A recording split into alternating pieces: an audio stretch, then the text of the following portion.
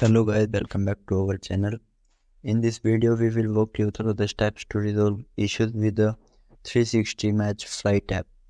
Before moving on to the video, please don't forget to hit the subscribe button and like button too.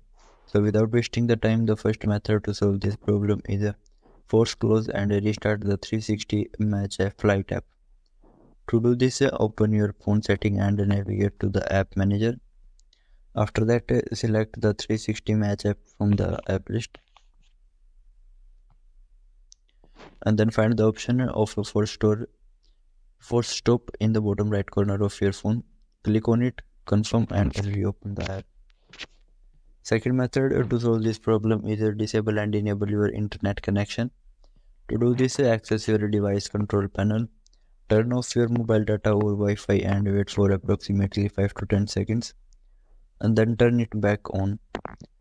Alternatively, toggle aeroplane mode on and off for a few seconds before reopening the app. Third method to solve this problem is update the 360 Match Flight app to the latest version. To do this, open the Google Play Store app and search for the 360 Match Flight app.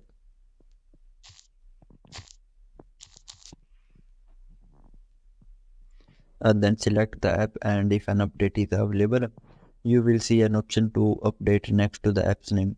Type it to proceed. Once updated, relaunch the app.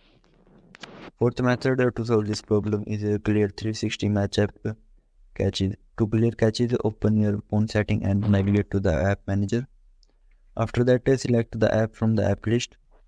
Find the option of storage and caches and then tap on clear caches to remove unnecessary data.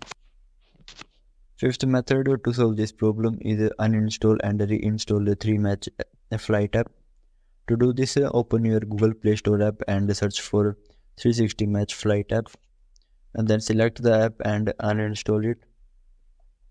Once uninstalled, tap the install button to reinstall the app.